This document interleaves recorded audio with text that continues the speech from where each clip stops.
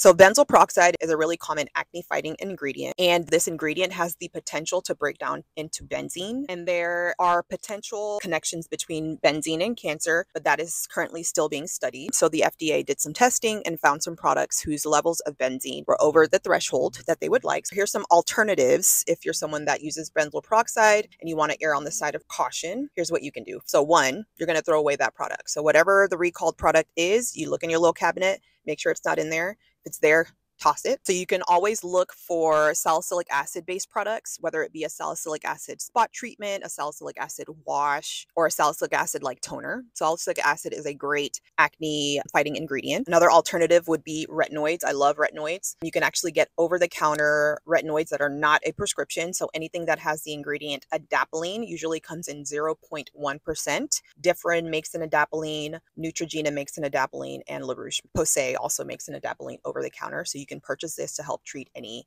stubborn acne that you're treating with benzoyl peroxide. Glycolic acid is another over-the-counter acne ingredient that helps to also fade dark spots while treating acne. And another ingredient that you can add to your skincare regimen as an alternative to benzoyl peroxide would be azelaic acid. There's plenty of over-the-counter washes, serums, creams that contain azelaic acid that help to fight acne. One of the good things that I love about azelaic acid is that it not only helps acne, it also helps to fade pigmentation. So a 2-for-1 combo there. So yeah, if you recently heard about all of the buzz surrounding benzene and it being found in products that the FDA is recalling, go ahead and toss those products and then reach for some of the alternatives that I mentioned.